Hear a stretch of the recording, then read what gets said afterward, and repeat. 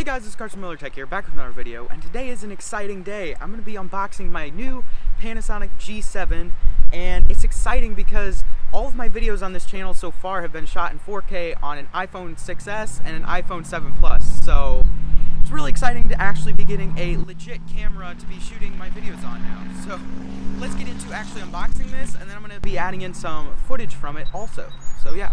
Okay, so now let's actually get into the unboxing, and some of you may be wondering, why would I choose this camera over some of the higher end versions of the Panasonic cameras? My main 3 reasons for purchasing this camera over some of the other ones from Panasonic is because the first reason is it shoots in 4K.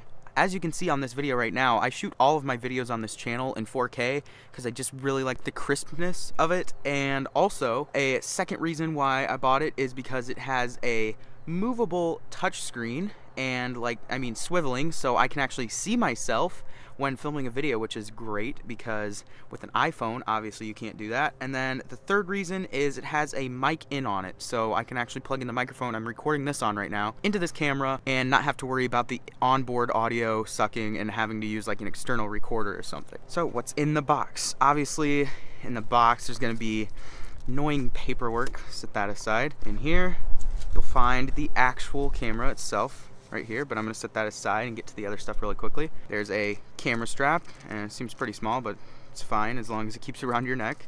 There's the battery charger, battery cord, or maybe this is actually plugged into the camera itself, I don't know. Lastly, a camera hood and the lens for the camera. This is just the stock 14 to I think 50 millimeter lens is what I bought with mine. As you can see, it's pretty small but hopefully it works fine, and I'm probably going to purchase another lens later. So now the camera itself. The camera that I got is the silver version, not the fully black version, because actually it's because Amazon was out of stock at the time of actually purchasing this, but as you can see it looks pretty good. Here's the actual fully articulating screen, which will be great for when I'm recording. So now let's just get to putting on the lens really quickly and the battery and taking some shots.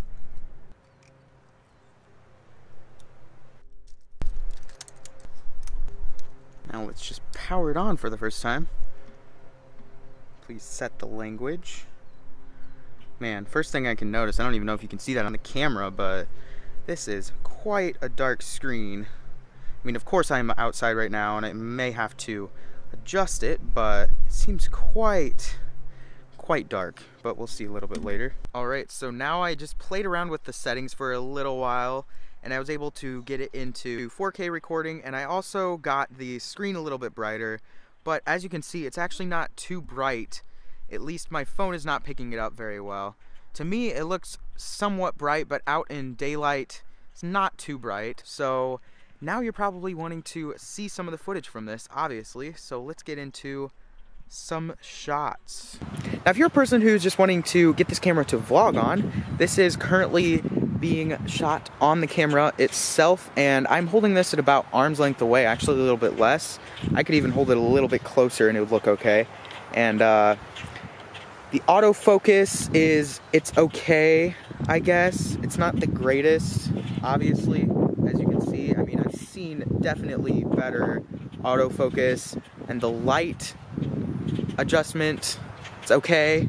As you can see there, it had a little focusing issue, but I don't know. We'll see how this looks after the fact, but on the screen itself, 4K looks highly crispy and it looks very good. Now, let's just get into some other shots if you're not planning on vlogging.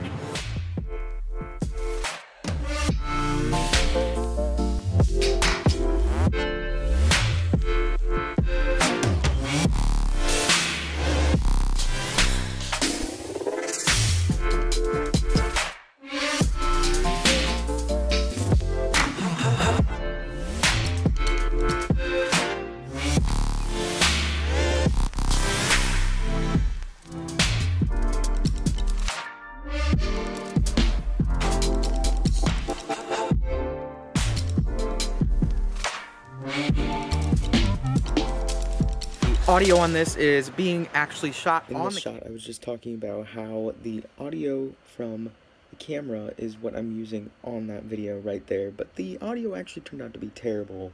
so I'm not actually going to play the rest of this clip because it's really bad in audio. So if you're planning on using this camera and not buying an external mic, then you might want to watch out. Okay, so I've been taking some photos now for quite some time, for about 20 minutes, and the photos are actually looking really good. And the one thing that I like the most about this camera is that the bokeh around the photo, like the blur looks amazing when actually shooting photos with it. And it also looks pretty good on video. As you can see right now, it's not really, I mean, there's quite some blur behind me. As you can see with the pictures of Marley, that looked quite good. And yeah, the one downside that I really do not like about this camera though is something when you're actually taking a photo. I've noticed that a couple of times when I'm actually taking a photo and looking through the viewfinder, that my nose happens to hit the touchscreen and focuses the focus point somewhere else. And so that becomes very annoying. And there really isn't like anywhere in settings that I've found that you can actually change that, other than just turning off the screen altogether, which is dumb. I feel like when it senses that you're looking through the viewfinder, that it should automatically just shut off the screen and you shouldn't be able to tap the screen at all to focus. So that's one major downside that I've noticed so far. But besides that, everything else has been looking really good. Even the autofocus, as I said in the beginning, it wasn't really that great. I mean, I don't know. It's okay. It's not the fastest in the world, but it focuses eventually. Well, it's supposed to. Now it's not. What is it doing? There we go. It's focused now. Yeah, so, I mean, it's a budget 4K camera, so, I mean, you get what you pay for. So, here I'm walking through some wind right now. I'm going to see how well this camera puts up with the wind. The wind reduction setting that I have it on currently is just standard, not extra or whatever else there is. So, see how it sounds in post, but everything about this camera I really, really enjoy. So if you are looking for a camera that is budget and also shoots in 4K and looks really good with pictures, I would highly, highly suggest this.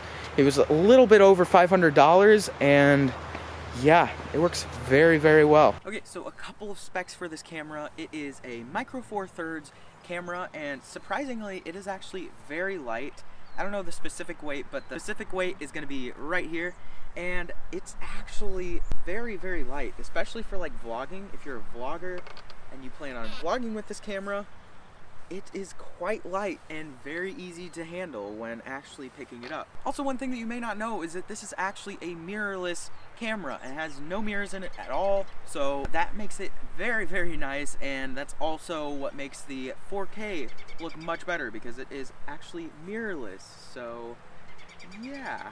Now lastly, probably one of the coolest things on like the top 5 coolest things about this camera is that it has 5-axis in-body image stabilization. So if you want to plan on like Casey Neistat vlogging and going like on runs and stuff like that, like I am right now, then the image should look pretty steady even when running. Like I am honestly like moving the camera quite a bit right now and it looks pretty good on the screen. I don't know how it looks on the computer, but you could see during this. So yeah, that's one more cool thing about this. So yes, I'm wearing some different glasses and a different shirt because this is a completely different day, but I just wanted to let you guys know that the autofocus issue was actually because of some system settings that I was able to change, and now as you can see, the focusing is actually a little bit better. Hold on.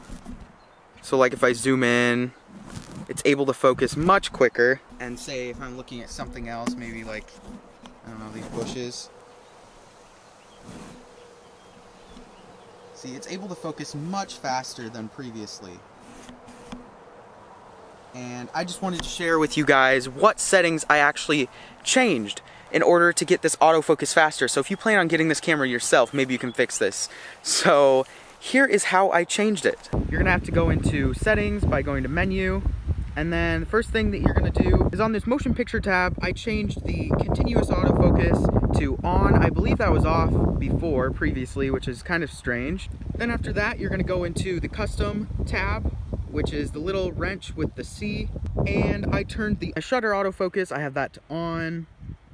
I have quick autofocus turned on, eye sensor autofocus turned on, pinpoint autofocus time to short. That was previously set at mid. I also have autofocus assist lamp on, which is actually this little light on the camera that shines out a light that helps autofocus when in darker environments. And that is it for settings. The one more thing that I have set is make sure on your camera itself that you have this on AFS/AFF, and then also under function 2 you can select the type of autofocus you want. I found the one that's really nice for tracking face is actually this tracking one right here, and you lock it on your face and then that works pretty well.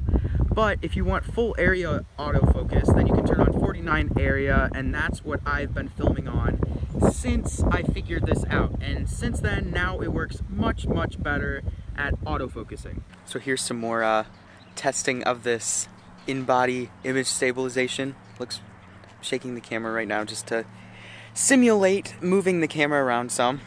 Here's a new friend here, found this horse. Just kidding, didn't find, but it's my neighbor's horse, and he or she's pretty nice, except for just trying to bite my shoulder there. Okay then, horse. You do you. You make for some good image capture. There's some other ones over there, but they're not as nice. So yeah, that's pretty much it on this camera. If you'd like to purchase it yourself, then make sure to click the Amazon link down in the description down below. And if you liked this video and would like to see more videos on this camera, also make sure to let me know down in the comments. So yeah, that's pretty much it for this video. If you guys liked it, make sure to give it a big thumbs up. And if you're new to this channel, make sure to subscribe by clicking that button down below, even if you're on mobile. If you'd like to watch my last video, that should be up there, and some random video should be down there. So yeah guys, that's pretty much it for this video. See you guys in the next video. Peace.